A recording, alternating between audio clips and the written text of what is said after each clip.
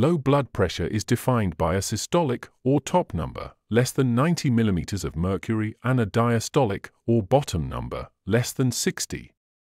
However, if a person is generally healthy and shows no symptoms, even lower measurements can be considered normal. The first and most common symptom is dizziness and lightheadedness, which occurs because the brain does not receive an adequate supply of blood. This is especially common when a person stands up too quickly from a sitting or lying position, a phenomenon known as orthostatic hypertension. The second most common symptom of low blood pressure is fainting, occurring when blood pressure drops significantly and leads to a temporary loss of consciousness. The third most common symptom is blurred vision, caused by reduced blood flow to the eyes, leading to temporary vision problems. This symptom should not be ignored and requires further investigation to determine the cause of hypertension. Fatigue and weakness arise because the organs do not receive sufficient nutrients and oxygen, leading to sensations of weakness and tiredness. Nausea is the fifth symptom, as low blood pressure can cause abdominal discomfort and a feeling of nausea, sometimes associated with cold, slightly sweaty skin. Now, let's discuss the causes of hypertension. The most common cause is dehydration, or a lack of fluid in the body, which can occur during diarrhea or vomiting, or in a hot environment with excessive sweating and insufficient fluid intake throughout the day.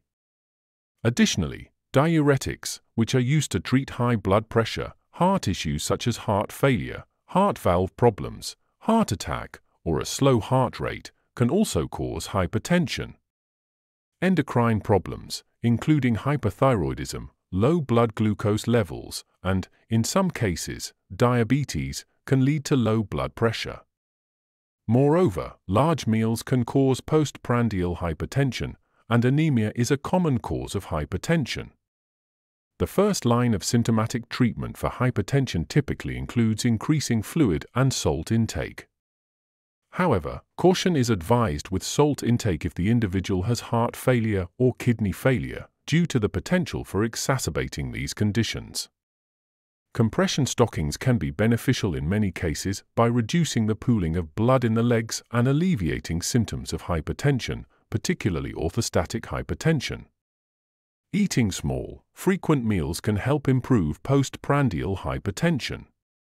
Physical maneuvers, such as crossing legs and tensing thigh, buttock, and abdominal muscles before or during the transition to an upright posture, can effectively manage orthostatic hypertension. A moderate intake of caffeinated beverages like coffee or tea may temporarily boost blood pressure for those experiencing hypertension. Midodrine is approved specifically for treating orthostatic hypertension by increasing blood pressure through vascular constriction. Ephedrine is another drug that can effectively increase blood pressure, though it is not commonly used due to potential side effects and the availability of other treatments. From a supplemental standpoint, vitamin B12, iron supplements, and caffeine supplements can also help increase blood pressure.